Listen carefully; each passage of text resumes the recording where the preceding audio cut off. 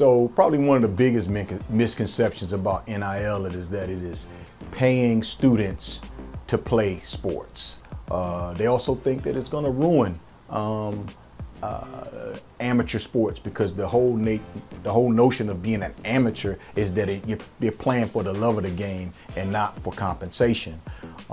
However, actually, with NIL, this is not about pay for play. With NIL, what this is really all is about is being able to leverage your copyrights. That's why NIL stands for name, image, and likeness. The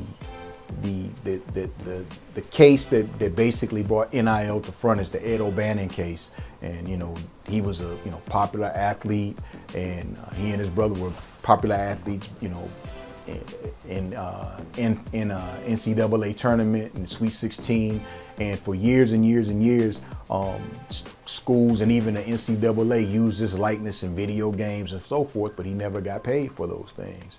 The NCAA basically had what amounts to is a monopoly on the copyrights.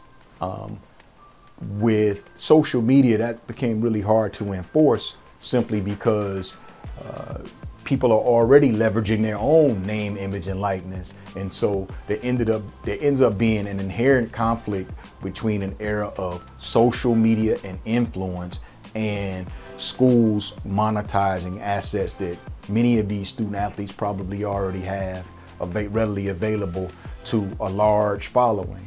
So what this has allowed for, I think, again, when you start talking about one of the biggest misconceptions, they're thinking it's ruining amateur sports. I really believe that it is developing a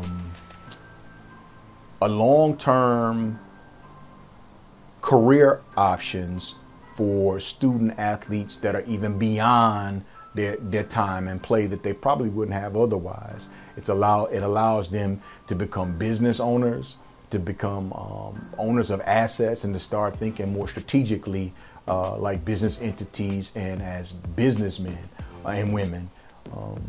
It also it's been really fair in terms of gender inequality, where the student athletes, young women student athletes, are doing just as well in NIL valuation as the young men who are playing these sports. So I think that overall it's going to be really good for helping to even change, generational poverty in some cases, for kids who are coming from low-income communities. They get a chance to develop a business and some assets early on, again, even before they graduate and go on. Because to be honest, like let's be real honest, less than 2% of collegiate athletes go on to the next level and play professionally.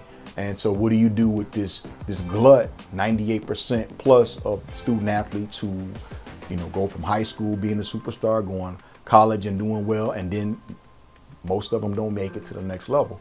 Well, what you do is you allow them to be able to get as much leverage as possible out of that playing time, and to build a legacy from something that they did and they love, and they can continue to do even beyond their playtime. So I think that the biggest misconception about it is that it's going to be something that's going to harm the game. It's going to hurt the student athlete, and I think it's probably once we sort of get it sort of worked out so that it's fair across the board for HBCUs to top D1 NCAA programs. I think there's some inequities that are going to be there, that once they get those things worked out, I think that I think that everyone will see that it's a good time. It's a good opportunity for the schools, the programs, and the students involved.